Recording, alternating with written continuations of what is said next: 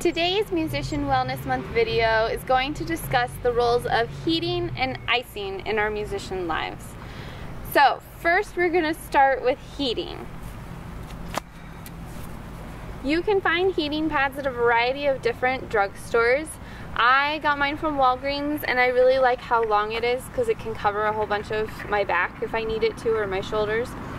The other thing that I really like about mine is that it has 3 different heating settings: a low, medium, and high heating setting.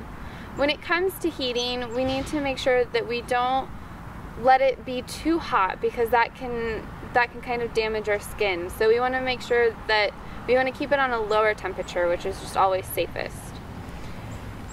So when it comes to heating, we really need to make sure that we know how to heat, when to heat, and what the benefits of heating are. So some of the benefits of heating are that it helps our muscles relax. So it's a really good tool to use if we have tight or tense muscles. The heat goes in and it really does allow our muscles to relax and expand, which increases blood flow and oxygen to these muscles, and it really helps our healing process. I would highly recommend heating in the morning if you tend to wake up with stiff or tight muscles. This can be a really great way for you to start off your day in a healthy manner. It's so important that our muscles are warm before we start practicing or performing. So if you really need an extra boost or kicker, the heating pad can help you warm up your muscles before you have to play. So really listen to your body and see if heating prior to practicing, and especially prior to stretching, might be helpful for you. I would really recommend heating for only about 10 to 15 minutes at a time. The heat can cause damage to our skin, which we definitely don't want, so be careful of that and only heat in small dosages.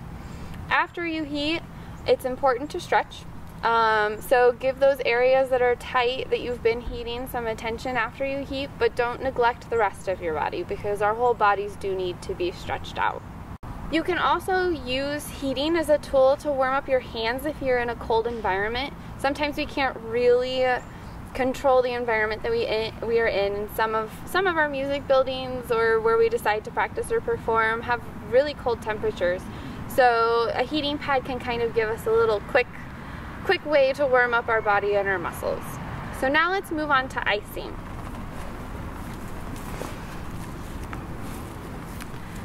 Again, you can find ice packs in most drugstores. These are also from Walgreens. And when you're looking for an ice pack, it's really important to find one that fits your needs for your muscles that need this sort of attention. So this one here is one that I have used on my forearms before.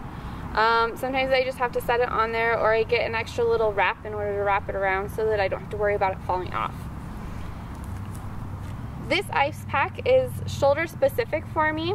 I really enjoy it because it allows me to wrap it on my body and then I can still kind of move around. There are some things that I'd like to caution you on in terms of icing. What icing does is it gets in and it helps draw out any inflammation. So if you are feeling inflammation, icing is definitely your go-to situation. Inflammation sensations can occur and feel sort of like a really hot or burning sensation, or even a throbbing sensation in your muscles. So if you're feeling any of these, icing is definitely what you are going to want to do. Definitely follow the beautiful rule of 20 minutes on and 20 minutes off. I have to say that I would definitely recommend making sure that we have a towel or some sort of piece of cloth between the ice pack and your skin, because icing can really do a lot of damage to our skin as well. So be careful of that.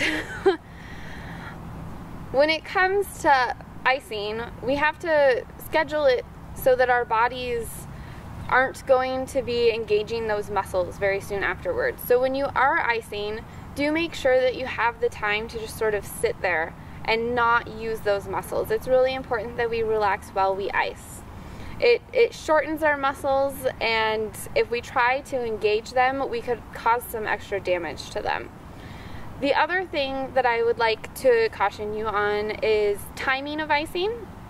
If you feel that you have inflamed muscles, it's really important to try to get ice on there within 10 to 15 minutes after you've finished practicing or performing.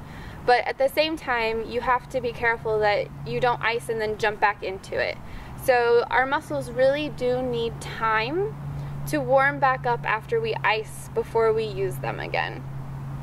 So if you're icing in the middle of the day after a practice session, you sort of want to wait at least 20 minutes after icing before you start moving those muscles around in any sort of way that will engage them pretty strongly.